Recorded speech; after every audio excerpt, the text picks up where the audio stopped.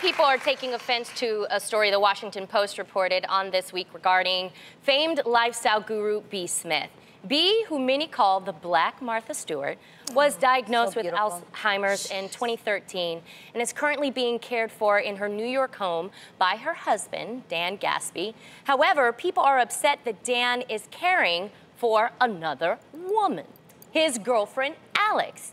Dan met Alex in 2017 and announced their relationship on social media with the hashtag #WhyLie.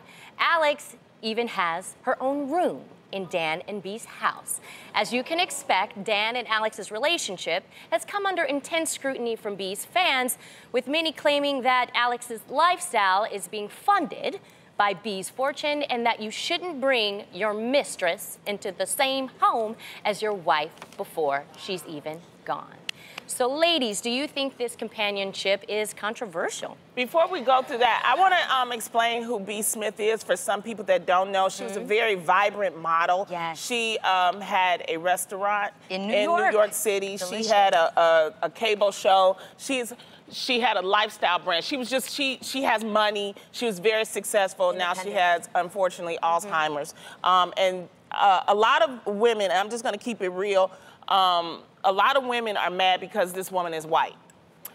I don't care if she's white, black, or green. Okay? I want to make that totally known. That's not the point. That's not the point. That's what you're upset about. Move on. The point is, yes, on one hand, I'm torn. That's what I'm saying. I'm torn between this because, one, I understand that she is sick and she's no longer the person that she used to be, but you made vows. Yeah. And the thing is, I actually, because I got emotional too, because that's what a lot of fans, they're getting emotional about the fact, how you moving in this woman and you still married and you caring for her. And then on his side, he's saying, well, you know, it's very stressful, I need someone, but also to be honest, he set up a radio show with the girlfriend now. There's a lot of business dealings that he's doing with the girlfriend now. Okay. So I'm questioning what are his true motives, because my thing is, yes, it's nice that you're caring for her. You're not caring for her 24 hours a day. You know, his daughter is also helping. I guess Alexis, the girlfriend, is also helping. But the point is, why are you truly doing this? And couldn't you just keep it on the down low? Why you have to be public about it? Why you have to embarrass her? We loved B. Smith.